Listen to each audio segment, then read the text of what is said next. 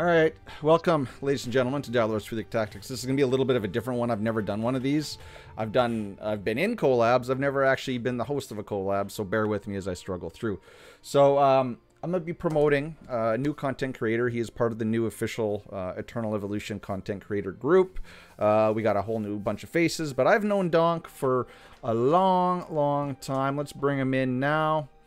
There he is. So, Donk, him and I used to play Marvel Future Revolution. I think that's how we met. Actually, that is how we met.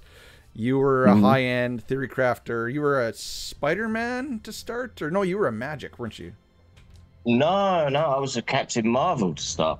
Oh, yes, that's right. So they nerfed through the floor. And then I went through a brief period of Magic, but she wasn't that good.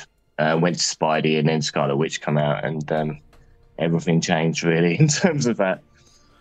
Yeah, and Donks is the leader. You're the leader, correct me if I'm wrong, of a guild in the CLS faction, which is the Celestials Alliance over on the EU servers. Fun fact, I was initially, my first guild was CLS NA1, and then I got bumped to CLS NA2 before the revolution began, and we split off into our two separate alliances.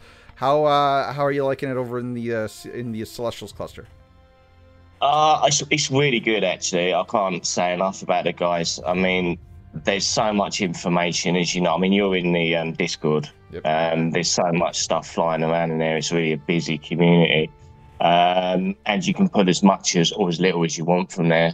So that's pretty good. We've got our own sort of internal Discord chat as well. So there's lots of stuff going on in that respect. And yeah, it's nice. They're a nice group to be part of. There's not too many.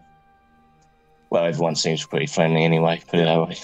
No, for sure. So are there guilds that are always looking for people? Like if we put the link to their Discord in the description for people that are possibly looking for a really, really good cluster, which, and Donks kind of said it, they have a huge Discord server with any kind of information you can possibly require to learn anything in Eternal Evolution. Would they mind us putting the link and sending people your way? Certainly not. We're always looking for good people. We've got guilds for people of all levels. All we want is active people. If you're active and you want to be part of a guild and you want to learn, we're as good a place as any to go.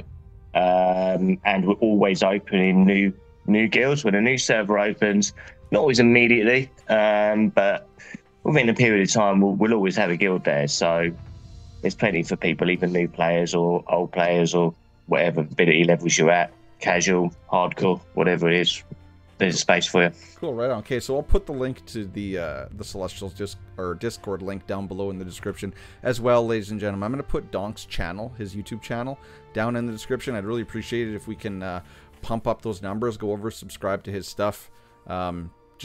He's got really good stuff. He's getting better. He's got an editor now, a really fancy editor. Right, Donks? Yeah, that's my daughter. So, the funny story is, I'm putting together this video. I'm going, I really want it to look like, like it's not just done out of a basement or a bedroom, whatever, or just got a little bit of finesse to it. And she's like, "You're just doing it all wrong. Dad, just give me the thing, send it to me, and I'll sort it out for you." There we go. So perfect. I did, and she's made a rod for her own back now. She has to edit all my videos, and I'm going to be challenging her to come up with new and interesting concepts to add to it. Good, right on. Okay, so yeah, click on that link in the description, everybody, please. You'll be doing me a favor, and we'll be helping out a good content creator as well. Okay, so let's get into some EE discussion. So you came over roughly when? When did you start playing the game? Well, I'll briefly start. I mean, to be honest, it was you that actually advised me to play the game. But I got caught up with some IRL stuff. So I basically restarted again in February.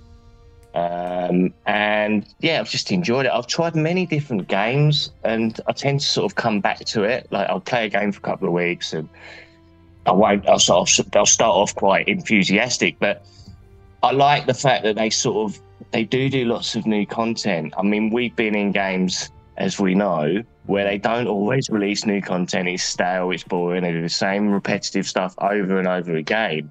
But in this game, they're releasing new dungeons, new events like the endless battles. They're changing up Twilight all the time. So Yeah, there's a lot. There's enough to keep me engaged, I think, in this game. Yeah, it's kind of funny that you hear, like, if you go on Facebook and you go through the comments or on official Discord channel, people are saying, please give us more content.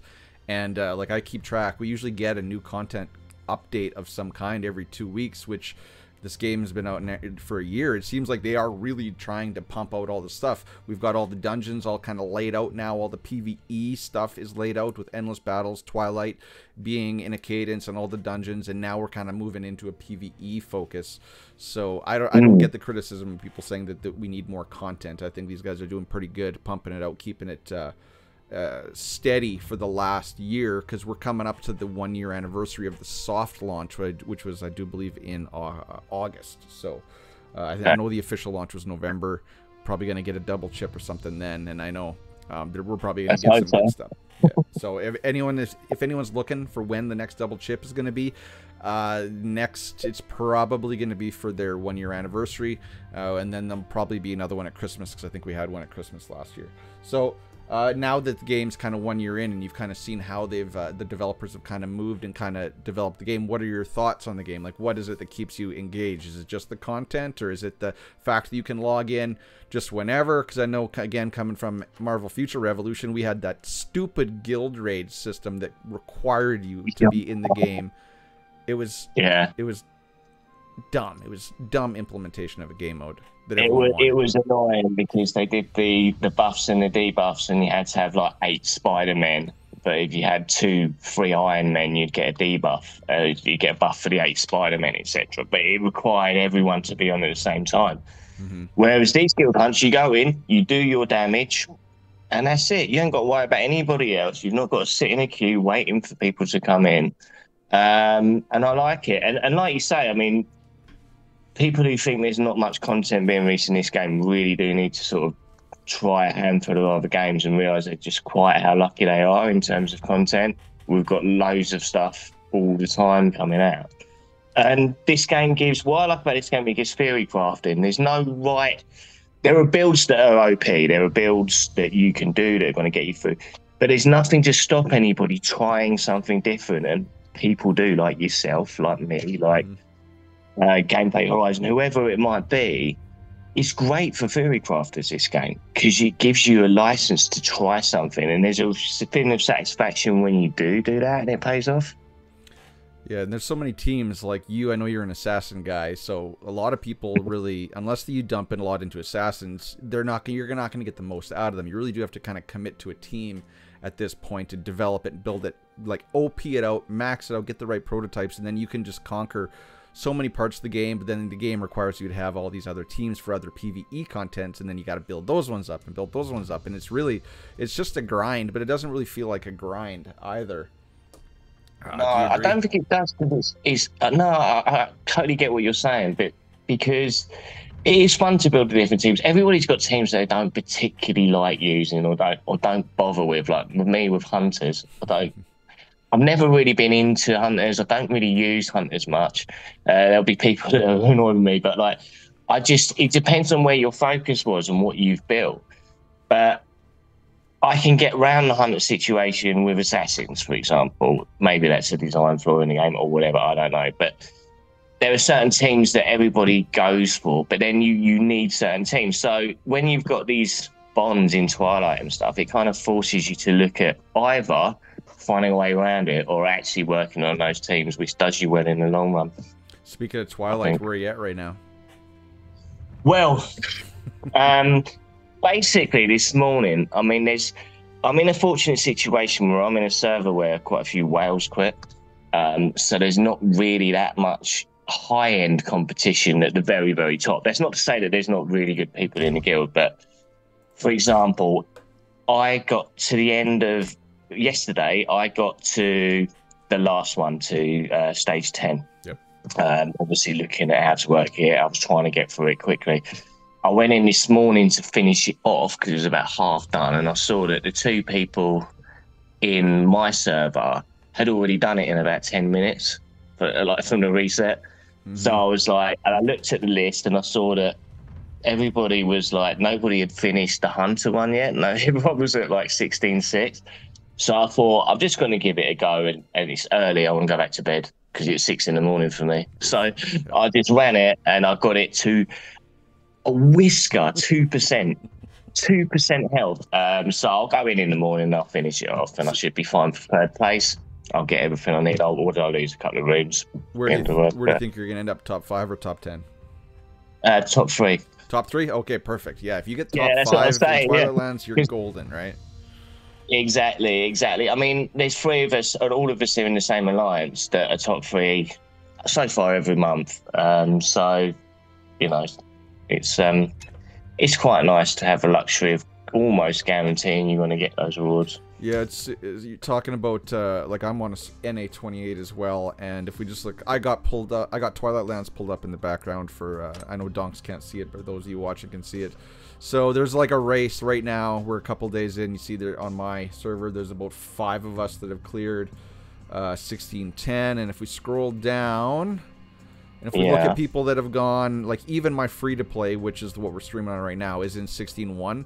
And there's only 33 people, so I'm in 33rd on my free-to-play count in the same server. So that just kind of tells you that there's maybe 20, maybe 15, 20 active people on my guild, but only about 5 or 6 that are or 10 that are the go-to diehards, which makes me think that we're going to get a server merger at some point, because they're going to have to, or they don't, or they design game modes which span like 100 servers versus just like 5 or 10. Because I know, like, I know it's funny you mention that, because I don't know about over in NA, but in EU they expanded the servers for Summit last time. We had people in Summit. Yeah, we had people in Summit that we hadn't had in there before, but it made it really quite interesting, because it was basically everybody who was in our version of World Chat was basically able. There was a lot of bands flying around because people were fighting each other that hadn't before, etc. So it did make it quite interesting, actually. It was my favourite Summit so far. Well, even World Chat seems to be expanded, so I have another free-to-play account on NA65 who can also, that chat is the same chat I see on my NA28. So I think, like they did say with Guild vs. Guild, the first one was just limited to either your server or a narrow band of servers, but they did mention when they talked about revamping Guild vs. Guild that they were going to open it up wide, like huge and wide cross-server. And that can work if they just make all the game modes cross-server, cool, and then we'll just be on our little islands for stuff like Twilight Lands and Endless Battle, which only helps us because we can get top 5, top 10 rewards, right? Exactly. I mean, Endless was unbelievably close on my server. It was between me and Dave. I've heard there's 300. Dave. Yeah, 300k in it. I think it was 108, just over 118 versus 117. So it was very, very, very close, and it changed daily. The lead changed daily. It was really interesting, really good fun. Yeah, I know. I had people in your alliance sending me screenshots of the race between you two. Can't remember who that was. It was a war. At one point, it was just like I was just doing it. I was like, I've got to stop doing this. I was like literally running it. It's been like 2 hours and I haven't like done anything except do endless battles. I was like, no, you've got to get over this obsession. Just walk away, do it another time. I'll tell you what, the next time that Endless Battle rolls around here in a week, I'll only send the guide videos to you and I won't post them on the CLS server. How about that? Right, yeah, go, yeah. That's a good plan, yeah. I'll hold you to that. Okay, so I think we've kind of alluded to it, but your favorite class in game, what is your go-to heroes in Eternal Evolution? Well, it's got to be hunters, really, isn't it? Oh, okay. No, I didn't expect that.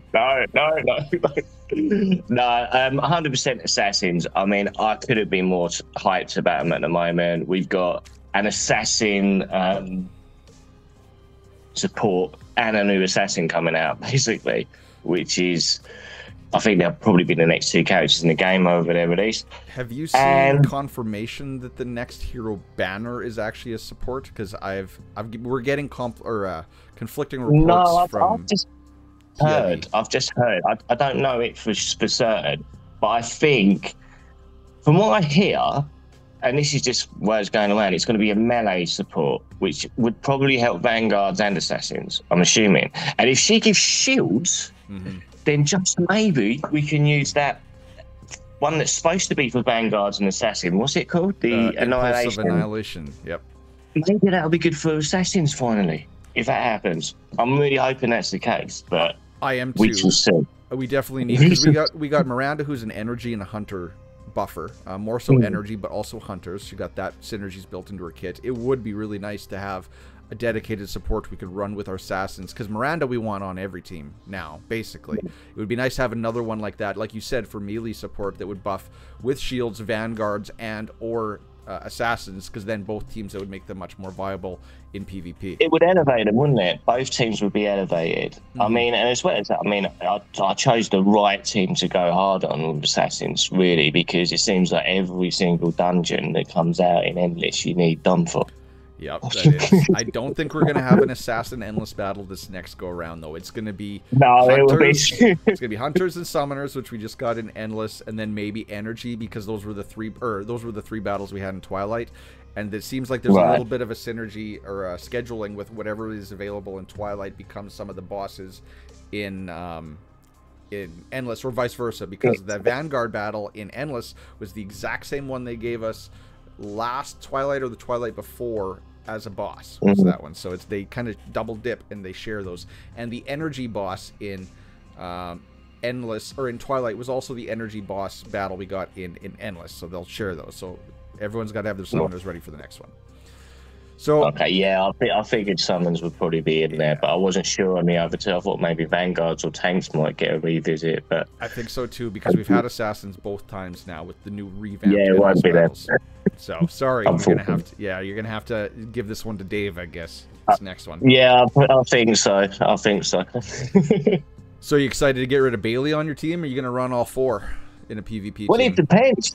It really does depend. I mean, we haven't seen the kit yet. We don't know exactly how she's going to work. I'm assuming she probably, if I can get rid of Bailey, he's likely to. Let's be honest, it's like a wet fart. Yeah. So I'll have to do some theory crafting and see who viable alternative is, because at the moment, obviously, we're only really using him for the Gabao synergy, aren't we? Really, and to give Rick a little bit of crit rate potentially. Exactly. He like feeds both, like Rickard and Dominic. They synergize those two heroes very, very well together. And then Bailey, who used to be like everybody's favorite hero for the pay to win at the beginning, was great. And then his damage just hasn't scaled with all the new characters, unfortunately. So, no, assassins, which one is better? Because you and me have butted heads on this one. Which one? Is it Rickard or Dominic? Because both need each other. Why? And I know the answer, but which one is the most important of the class and why? It's obvious, isn't it? I know your answer, but I want you to explain it to everybody. Well, okay. It's Dominic, because overall, he gives more value independently, I think. This is subjective, it's my opinion, but his mark works with everything. So you can use that with energy teams, with a strong Nord, with whatever. Him laying a mark on there and then accumulating and ramping that damage up. You've only got to look at his numbers in Whale and stuff like that. Rickard is amazing, and it's not like it's Dom's brilliant and Rickard's not. He's very, very good. He's an excellent team, and he was the reason, Rickard, that I built Assassins in the first place, because I thought his kit was amazing. But Dom's just something else. He's like the high-heeled ninja, isn't he? Yeah, and we did well. I've said that to other people too. Is those aren't high heels? Those are boosters that allow him to sprint so far. They're not high heels. And you're right. We saw in the last endless battles that Dominic was used in all three, or he could be used in all three to get top numbers. Just like you said, because his mark doesn't care what crit damage it's collecting from whatever class, as long as people are critting, which Jaina critted like a monster, and then in the hunter battle everyone there critted out of their freaking eardrums. So all right. 100%. Okay, what's your opinion? What do you think? Do you think Dom? So the reason I used to always say Rickard, and the reason why I said Rickard's because Rickard's soul swords is what dictates the damage. So you wanted to build Rickard out first and get his attack value as high as possible, because his swords on the other assassins is what dictated their damage. But then these two do synergize perfectly, because without Dom, Rickart's not doing as much. And then on the assassin team, but like you've said, Dom doesn't care. He does in an assassin team. Yes, he synergizes well with everybody, but he can move elsewhere and be plug and play. It's kind of like, say, Ampu and Sorvali. Like you can use, or I shouldn't say that. Say Dan. Yeah. Dan on the summoners, you can plug and play everywhere. But on the team, he synergizes with the whole team, and but you can move him into so many different teams just because of the stun and etc. parts of his kit. But say like someone like Sorvali, you wouldn't put her anywhere. She kind of has to stay with summoners to make it work, right? Or Ampu. Ampu has to stay with summoners to make it work. So cool. 100%. Okay. All right. So let's ask this question. So I know we were all big fucking whales in Marvel Future Revolution. So are you a spender or are you free to play in Eternal Evolution? I'm kind of like a dolphin, I guess. I spend when I need. I'm trying to be a little bit more savvy about what I do. But if something comes up that's like really good, I'll get it. I normally get the pass, like the Wasteland pass particularly, is useful for me. Yep. And a few bits, but I'm not. I think I've gone through a phase where I spent quite a bit, and I was like, "Oh, spent a bit this month," and then I tend to cut back a little bit, and then maybe I'll go, "Oh, do you know what? Got a few extra quid this month," or I'll whack it on something. But I'm trying to be like a lot more discerning with what I spend and look for value. Is this really going to benefit me, or is it just? I don't do things to get me there quicker. I do things to get me better. Yeah. And do you think that spending in this game, do you think it's needed? I don't think it's necessarily needed. I think you have to be smart with your resources and patient. You can build up a lot of genes, etc. But it's what you put in. You're only going to get extra genes, extra gene mutation crystals, the things you use to upgrade your prototypes, whatever, by being good at the game. So you need to obviously put in effort. If you're not going to put in money, you're not going to put the money in, you need to put in the theory crafting and the effort. But I think you can achieve good results if you're smart with your resources. And the gap, you're never going to be, if someone's dropping £1,000 a month and you're free to play, you're not going to be on their level. But the gap between that and free to play is a lot less wide than some games we've played together, perhaps. Completely agree. Like PvP in this game mode, like in the previous game that me and Donks came from, Marvel Future Revolution, all of your currency was dictated on your PvP, basically, right? Yeah. That dictated all of your in-game currency. Whereas this game, PvP, for now, at least for now, we don't know what Infernal Arena is gonna be the rewards, but PvP is a minuscule rewards in Galactic Arena and 1v1 Arena. Summon Arena, a little bit different. You know, the rewards are really, really good if you get to the top 16. But in that game mode, that's at least evident where if you're not spending... Well, I shouldn't say if you're not spending money, because I do know some free-to-play players that have dominated and won Summit. I think that's going to be kind of based on the luck of the draw in your server and how many whales you have in your groupings of servers, how well you do. But those rewards are nice.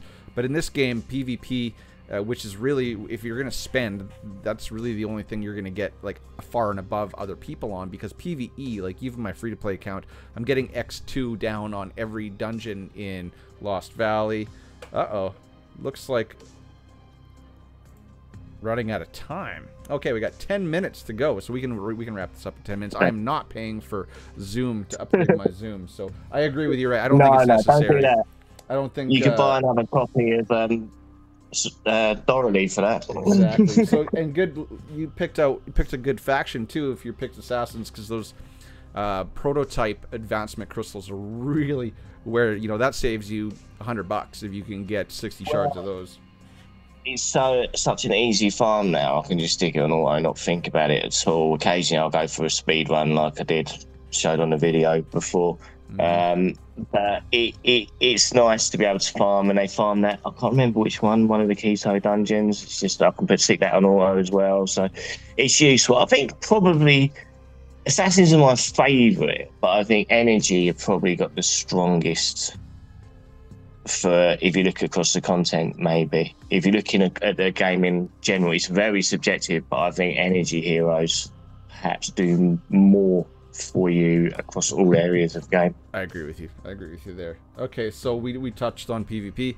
What are your thoughts on the upcoming Infernal Arena, which looks like it's likely to drop either this Thursday or next week Thursday? I'm hyped. I'm buzzing. I just can't wait to go in there swinging. I'm going to windmill in like on everyone and just go for it. It's fun. It's good fun. It's how it should be, that sort of stuff. It's going to be interesting. I like to see it done well. It's hard to comment on it until we've seen how it's going to work.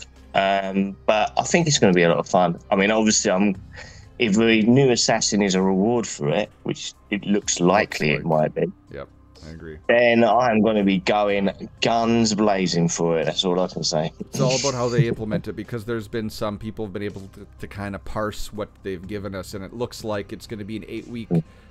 It's an 8-week total PvP mode, and it's not like Summit where if you get knocked out, all of a sudden you're done and you can only spectate. It does look like that you can see it in some of the screenshots. You can move up and down tiers, so it's kind of nice that you can like still play all 8 weeks. It's just your final position is going to be on a tiered level as you go through. So I think that's going to be really cool. They at least have to give anyone that is free to play, that can push, a chance to complete the entire 8 weeks instead of not getting knocked out in round 2 of Summit Arena. I totally agree with that, and I think the rewards need to be reflected. I think if you're free to play, you need to know you can get a copy of a new hero, and perhaps give more copies. If it's 8 weeks, you're going to want more than one copy for 8 weeks, aren't you? 8 weeks graft, one copy. The math doesn't work.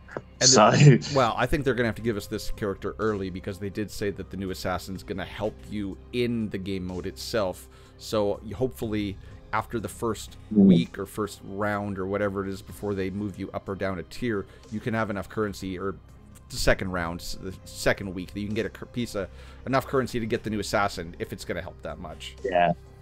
Yeah, I hope so. They did talk about a guest character though, didn't they? So do you think they're going to give you like a loan copy? That's her, maybe. It could be like Wasteland, because back in the day when we used to have to do Wasteland every day, used to have to loan out a copy, and that copy was uber. All of the stats were just elevated through the roof. Yeah, that's right. And then it'll make you think, oh my god, I want that character, and then you get your 1-star copy, and it's like not there. All right, so we got 6 minutes left on the old Zoom before it kicks us out. So now that we're coming up to the 1-year anniversary, what are your thoughts going into next year? What are they going to give us? Well, I think they're going to probably do a few. They need to do some good events. They need to celebrate 1 year. They've got a good community here, and they need to celebrate it. We can all party together and give us some good rewards, give us some good stuff, some events, some of those special dungeons like they do at Christmas with the Christmas trees and all that. Obviously not Christmassy. And I think they need to overhaul the shops. Sorry, they need to look at those, and because half the stuff in there, I've not bought anything from the guild shop. The dismissal shop needs to be looked at. Even though they've done something with it, that bottom currency, maybe we can upgrade that or whatever. 100 to 1, whatever it might be. But yeah, just keep bringing out new content, doing what they're doing. Don't let it get stale. Don't keep something there for a year. Move it around like they did with Endless and Rise of Heroes, and just keep refreshing stuff. That's all I want to see, really. Good job so far. Keep it going, basically. I agree. Do you like the 2 hero a month release, or do you think that they should go 1 hero a month? Because a lot of people, that's a bone of contention, dropping 2 basically characters that you can't max right away. Yeah, I think it's hard. I do think it's hard. I think they can either do that, or they could perhaps not make.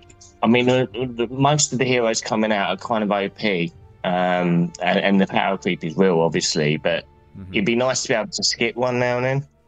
I don't know, but yeah, they're either or. I don't know. We haven't been able to skip a character since Bada. Bada was really the only hero release they've done this year that you could just not ever get a copy of her and not worry about her. Because Serena does everything that she does and better, which I don't know who was coding her, but they tried to buff her twice and it didn't work. Yes. Yeah, she's absolute trash. And all they have to do is she has a like 1 meter radius of an attack buff. and no one's standing 1 meter near her. No one that you want to be doing an attack buffer. So what they should just make her attack buff, kind of like Miranda. Make it 3 meters. Make it that big swirl, the exact same. And now people might actually use her if they can use her as a support or attack supporting character as well. She's a great tank healer. She can single target heal like no one's business, but she just brings nothing else to the game. No. So yeah. 100%. All right, so we're gonna wrap it up before we lose Donkey's pretty face. Again, tell us where you're. Tell us your YouTube channel's name. My YouTube channel's name is Donkee Punch. So if you look under Eternal Evolution or just search me up, it's Donkee Punch with 2 E's instead of an EY. You'll find me. There's a picture of a donkey wearing boxing gloves. Okay. And that's my little logo. And we'll have that link down in the description, everybody. Please go click on that and show the Donks some love. And yeah, no, it was nice having you, Donks. Any final words to anyone that's going to be looking at this? Thanks for having me. Watch your content all the time as well, and you're awesome. So yeah, it's been a pleasure to be on, and cheers. All right. Okay. Thanks, Donks. All right, everybody. Hope you enjoyed this. If you want to see more collaborations, say so down in the comments below. Since now that I have all my scenes kind of set up and I can know how to do this, we can maybe talk to some more people, get some more diverse opinions, get a little bit of a round table going for people in the EE community. If you want to come on, if you really know your stuff, you don't have to show your face or whatever. We can just make a funny little logo for you. Hit me up in my Discord channel or DM me on Discord, and we can see what we can do. So everyone, thanks for coming. I hope you enjoyed this type of content. Again, go click on the link in the description for Donk's YouTube channel. Give it a subscribe. Show him some love. You know, as the community gets bigger, the game gets bigger along with it, and it gives us a little bit more I don't know, like look what we did for Durali. We threw everyone in there and their dog complained. We actually got an apology out of the devs, which is very rare in a mobile game. So thanks, Donks, for coming. Everyone else, thank you. Catch you in the next one. Cheers, peace, bye bye.